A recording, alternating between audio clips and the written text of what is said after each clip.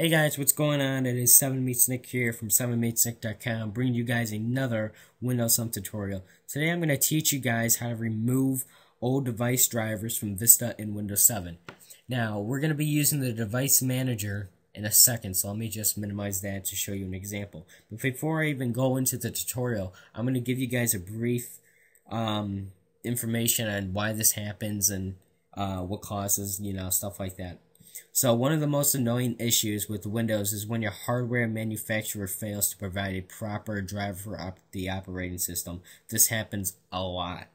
Even when you do find the proper driver, sometimes the manufacturer releases an updated version which you then need to install on top of the older version, which can sometimes be a pain in the ass.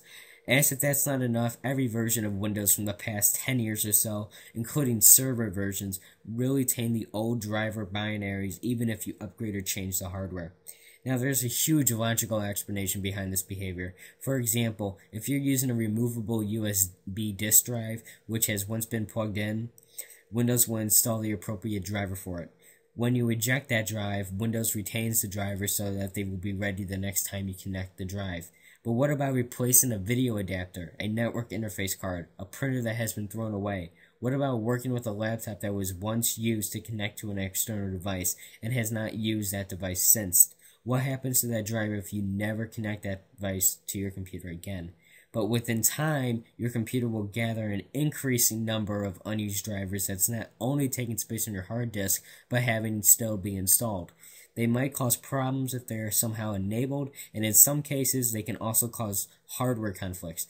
And to make things even worse, when you do want to use the same device after a long period of inactivity, even if you reinstalled an updated version of the driver, Windows might still use the older version of it. So how do you remove these old and unused drivers? So let me show you. Alright, so before I show you, sorry, I just dropped my iPod. Before I show you how to do this, I'm going to go into my device manager, which I have open right now, and we're going to be focusing on the universal serial bus controllers. When you expand that, you'll see this. Well, probably not the same as mine, but similar. As you can tell, I have like 7 USB root hubs, but after I do this tutorial, you'll notice some stuff that wasn't even in here before, and that's our unused drivers, and we're going to basically uninstall them or remove them.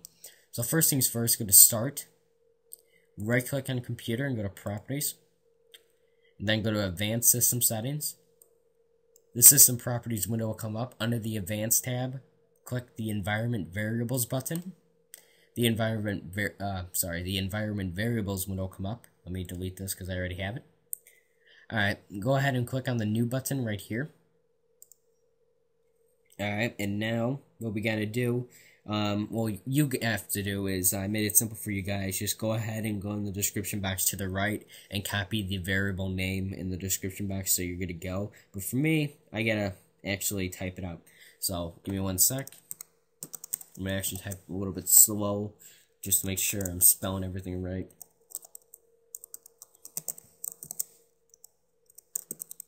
Alright, there we go. And for the variable value, just go ahead and put in 1 and press OK. Environment Variables window, press OK. And then System Properties window, press OK. And close out of the System window.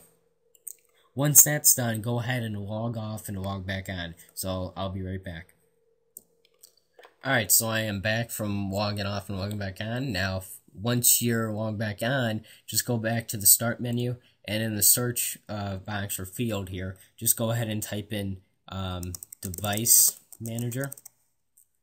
And here it is, right here, Device Manager. Alright, let me center this really quick. And once Device Manager window's open, go ahead and expand Universal Serial Bus Controllers. Alright, once that's expanded, go to View, and then Show Hidden Devices. Now, as you can tell, wait, that's the sound. As you can tell, we have a few extras under the Universal Serial Bus Controllers.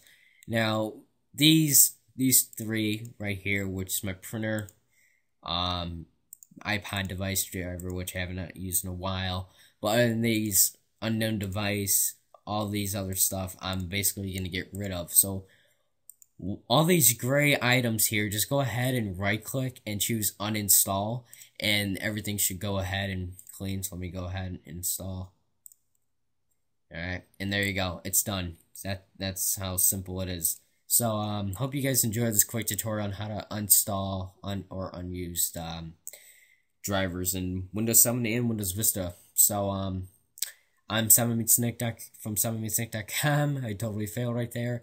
You can find way more tutorials on 7meetsnick.com. But yeah, thanks for checking it out. Rate it, subscribe it, comment it, and if you subscribe, I'll subscribe back, just for the hell of it anyway, for your support. So thank you. Adios.